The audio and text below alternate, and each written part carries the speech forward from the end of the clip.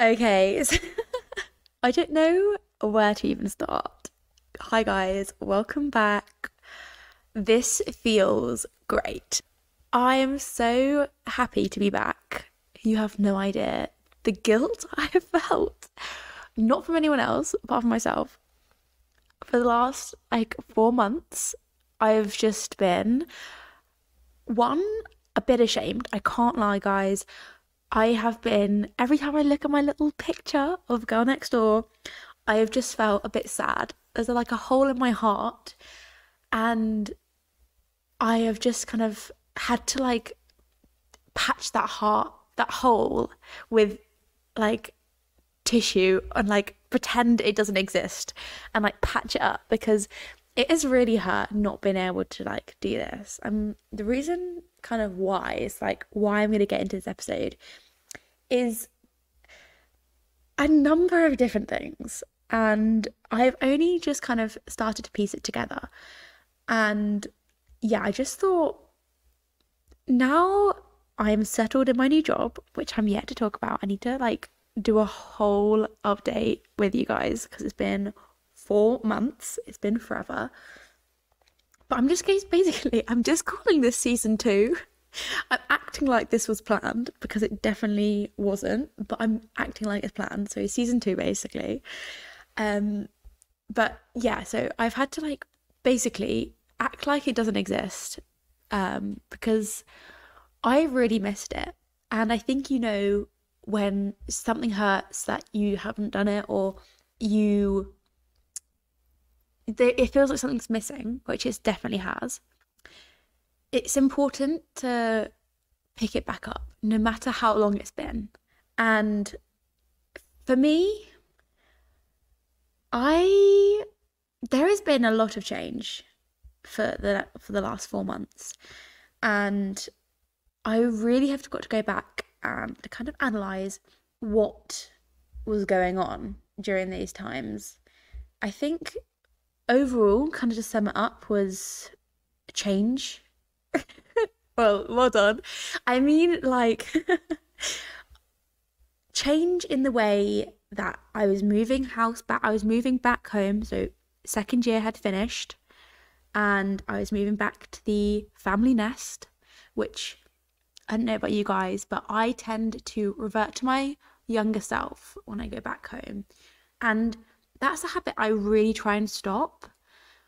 But for some reason, I just click straight back into kind of the routine of even though I help my mum out with dinner, my dad and everything like that, it's still mum does washing. And I'm not afraid, although I do try my best with helping her, she still does so much for me, which mum, thank you, I really appreciate, because I know you're going to be listening. But I just do revert back to my old ways, and that's old mindsets, kind of not so eager to learn, because maybe I just feel like everything's mapped out for me when I'm at home. I don't really have to think about what's to come. I don't have to think about what's for dinner. I don't have to think about what I'm doing next, because I just kind of potter around the house. I maybe go to the gym, but that's really not been on the cards recently. And I'll hop onto that in later episodes and the reasons behind that. But I just wanted to come on here and kind of give a bit of a hello, I'm back. And I've kind of grown and changed. So much has happened. And I feel like I keep saying that. So much has happened, so much has happened. But it's honestly, a lot has changed in these last 4 months. And I'm but you're girl, Katie, come on, get into it. We want to talk, we want to hear you saying so much has changed, but come on, tell us then. And it's one of those things where so much has changed, again, but nothing has changed in the same way. So reflecting back on the last couple months, at home, I really lost all drive, all kind of excitement to learn about myself, or to learn about what makes me feel good. I wasn't trying new things. I wasn't getting out there. I just reverted back to my small town lifestyle. And that is not what I'm here for. I'm here for growth, trying new things, going new places, and kind of developing who I am as a person. And I think that wasn't happening at home. So everything just kind of came to a stop. So one, I didn't have anything to say. So the podcast was basically just going to be me basically bullshitting to the audience, excuse my language, but like I couldn't authentically put a podcast out there when there was nothing to say, or I didn't have anything like, life change. Well, obviously this podcast, I don't know, it's not like life changing, but I didn't have anything that I thought was worthwhile saying. However, upon reflection, I think it might have been nice if I was to kind of be a bit more honest, real, and talk about maybe what I was going through rather than maybe giving my advice. I just thought, well, I haven't got any good advice right now, so I just won't post. When in fact, I think I should have maybe just been like, guys, I'm going through this, and maybe you guys could have related or not, but being at home is intense. I'm not going to lie to you guys. There's loads of pressure from both my parents, and then there's the comparison between the siblings. Well, when I say siblings, I just mean me and my brother, but still, I like it when, and I love my parents so much, but I do like it when I've got my own space. It's really important for me to kind of have that breathing space. I'm growing up to kind of, sit with my own thoughts and feelings for a little bit. And that is one of the many reasons why I basically had nothing to say that I thought was good. Number two, along with that, so not a completely different point, but still, I was struggling a little bit mentally as well. This is like a couple months ago now, but I just didn't know, like, kind of who I was, because I thought this podcast, I'm gonna be real, I honestly thought this podcast was a bit of a fail, because I was thinking, shit, Katie, you haven't continued doing this, you haven't, I thought I was going to be like consistent with it, but I have been. I was for like 4 months, and then I had a 4-month break, and now season 2 is coming. But I did think it was a bit, I don't know what you call it. I didn't think I could class myself as a podcast girl because of that I haven't been consistent. So I felt a bit down and a bit like, okay, then, well, that didn't work out, so I'm not worthy of this, and I should never post on this. And I took a major break off of posting on Instagram, and I tried to get back into it, but maybe jumped in a bit too soon, and maybe when I wasn't ready. And that kind of, there was a bit of a spanner in the works there, because then I was on it and then I was off it again. But as you guys may or may not have known, I'm currently in London and I'm in a full-time job and I'm living on my own now. So it's been very intense these last couple weeks, and I really was inspired to kind of get back on the horse again and kind of carry on this podcast, because it's like what I love. And like I said at the beginning of the episode, there was like a podcast shaped hole in my heart, and I was trying to patch that up with like overcompensating with things that maybe I was like trying to put a square peg in a round hole, and nothing would have kind of filled that or made it better if I didn't start this again, which I'm so good at. What? I don't know, which I'm so glad I did. Not good at. So this is like a little reminder to you. If there's anything that you have stopped for any reason, and you feel like you've, gone backwards, or there's been a bit of reversibility, whether that's gym, and your hobby, podcast, Instagram, whatever you did and you might no longer do, there's never a cut-off time where you can't start it again. And it doesn't make you a bad athlete or podcaster or gym goer, and you don't lose progress. You learn from it, and maybe you adapt it slightly. So this is me right now. I'm on my podcast, as you obviously know, but I haven't planned anything, so I'm literally just speaking from the heart. But okay, now I've just lost my train of thought.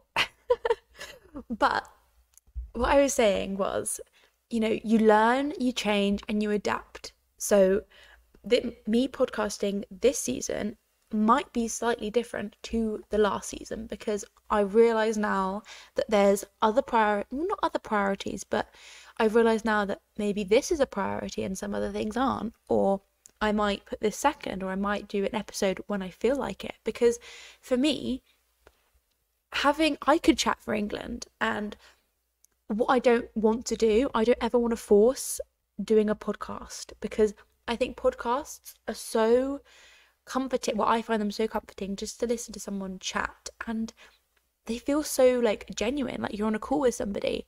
So if you're listening to kind of a forced chat about something, I don't know, I just think the ones where you're really inspired to chat, they flow the best, and you're more inclined to listen and not be tuned out or get bored.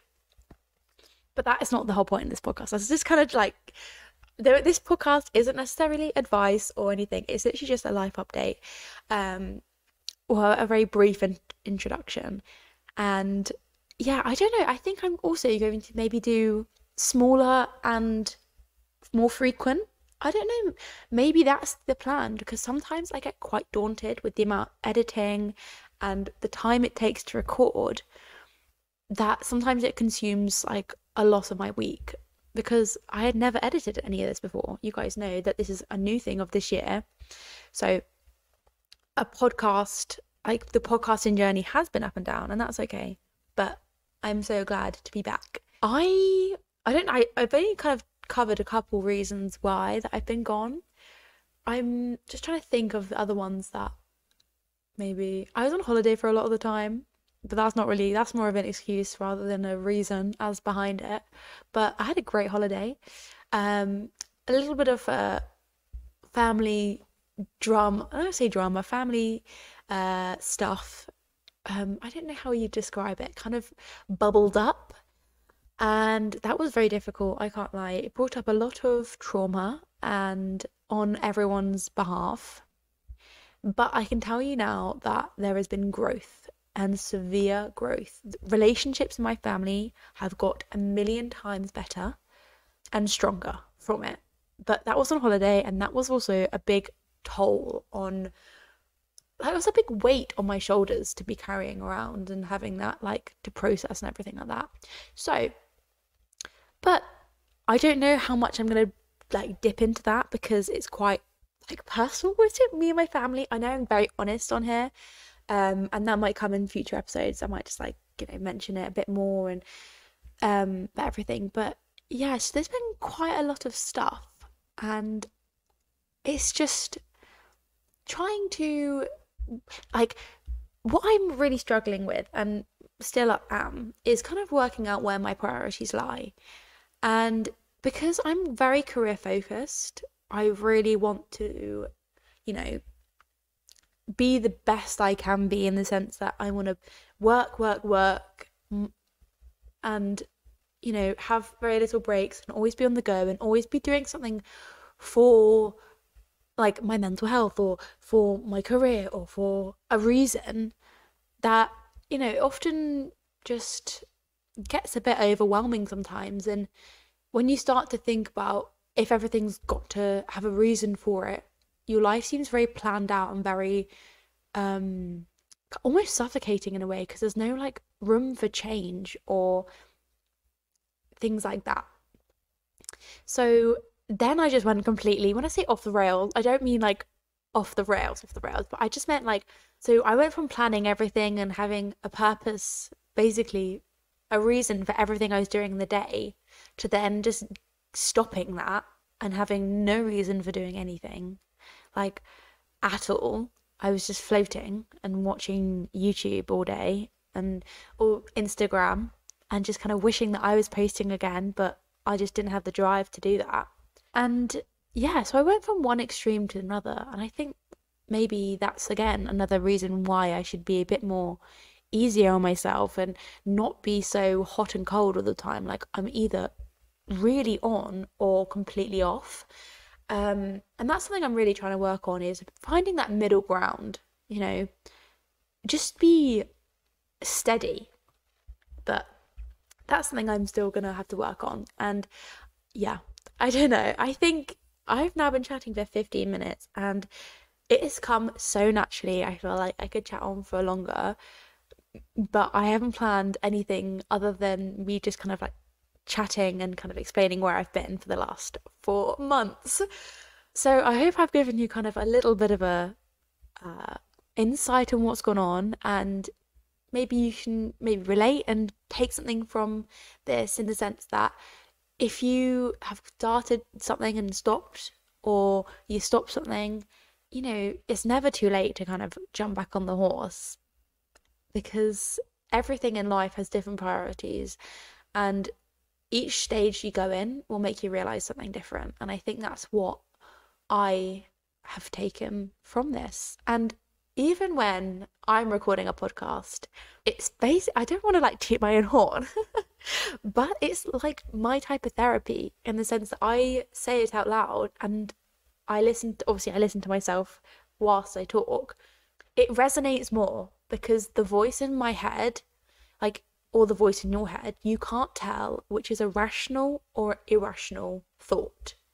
So when you say it out loud, you can then like listen to yourself and think, oh wait, actually that's the right, that's more rational than the other one. So yeah, sorry, a bit of a kind of went off topic there, but that is where I'm going to leave today's episode. Never too late to pick it back up where you started, and it doesn't make you a failure at all. And I'm going to tell myself that, because I'm not. It actually shows strength that you get back on the horse and you don't throw all the toys out your pram. Okay guys, this has been amazing. I'm very happy with this episode, and I don't know when I'm going to see you again, but hopefully, or speak to you again, but hopefully it will be very soon. I hope you've enjoyed. Love you lots. Bye.